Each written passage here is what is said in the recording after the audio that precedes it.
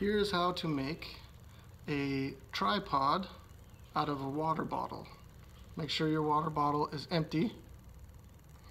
And then I find, about the halfway mark of the water bottle, and I just cut that with my scissors.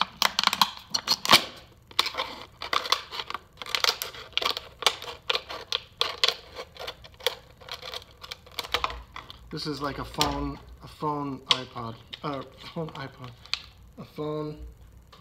tripod. So we'll be able to sit the phone right in there like that. So you want to make sure it's empty. Mine's a little bit wet, but that's okay. So I have this little cup here, right? And now I'm going to cut slots in either side of this so that I can sit my phone right down in it.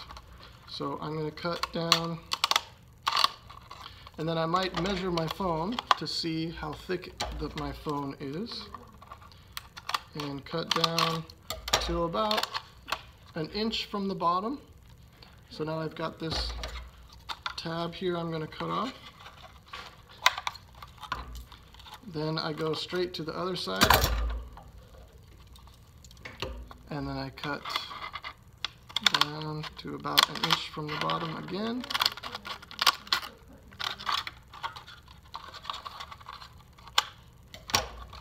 And so now I have this kind of a cup looking thing with a slot on either side, and this should work for my phone. I'm using my phone to record, so I'm just going to put a calculator in there, and it fits just like that.